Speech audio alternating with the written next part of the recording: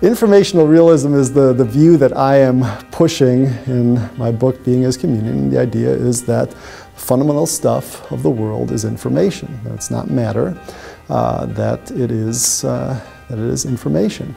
Now, I think one way I could try to make this plausible, so it's not just that it's like, well, this is now a magical word, information, we're just going to say everything is information. I mean, you've got to give it some content, it's got to have some bite.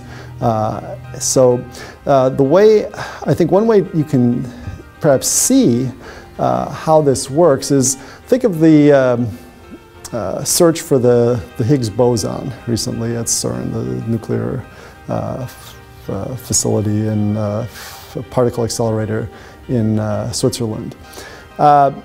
How did they know that they had found this Higgs boson? You know, does a particle approach them and say, here, I'm the Higgs boson? You know? No, what they're going to do is they're going to look at some scatter diagrams and they're going to look for some characteristic signature behavior of this particle that they would expect on the basis of the standard model in particle physics.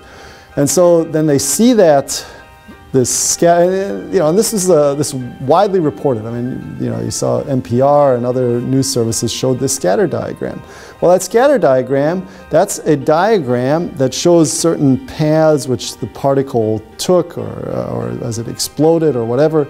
And that diagram is going to be characteristic of that particle as predicted by the standard model.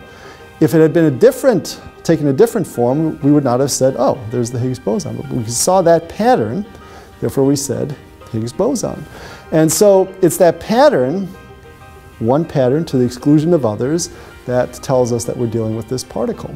And what I find interesting also, though, because my main dialectic in this book is with materialism, and that's the view that I'm squaring off with there.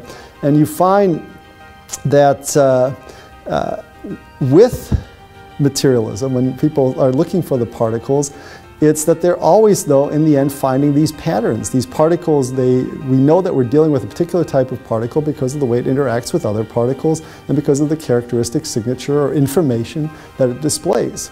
And so what I'm saying is, in the end, all we really have is the information. We don't, you know, there's this sense that there's some sort of deeper material reality, and I would say no, it's always information. It's information all the way down. Whenever we analyze further, we don't just have some sort of generic schmoo of matter. Matter always seems to come to us with a particular identity, and that identity is conveyed informationally. And so when I say I'm an informational realist, it's that what we deal with in the world as scientists, as metaphysicians, is information.